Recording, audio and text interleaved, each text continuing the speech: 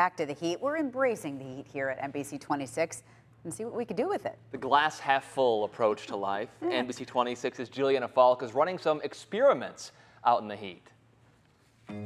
Not even 6 months ago, we were doing experiments like this. You get to see all that steam shooting across as that hot water interacts with that cold weather. But this time of the year, the outcome of those experiments are looking a little different. So we're seeing what new experiments we can do today using the heat. Let's get started.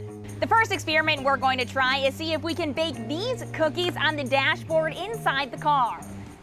So we're gonna make sure all the doors, all the windows are shut in the car. We're gonna put the cookies on top of the dash so it can soak up the sun, soak up the heat that's gonna be trapped inside of the car. Now before we get out, we're gonna see just how hot it really is in here.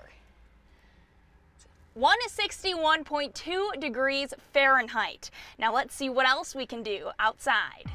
Up next, we're gonna see if we can cook this grilled cheese sandwich on the pan. We're also gonna throw on some bacon, see if that'll cook in the sun, and why not an egg as well. See how that will do out here today. Now we decided to ask our very own Cameron Moreland what he thinks about our little experiment today. Cameron, what do you think? It doesn't look very appetizing. Let's just get that out of the way. But unfortunately, this is not going to work. Even on the hottest days, and we're talking about Arizona type of hot days, you need surface temperatures of around 160 degrees to fry an egg. And at the most, we're probably looking at temperatures only reaching about 140, whether it's on this cookie sheet or on the sidewalk. All right, but it was a good thought. It was, and maybe you need to stick that in the oven later on and we can enjoy it after the news. I don't know about that. We'll just have to see what happens at 6.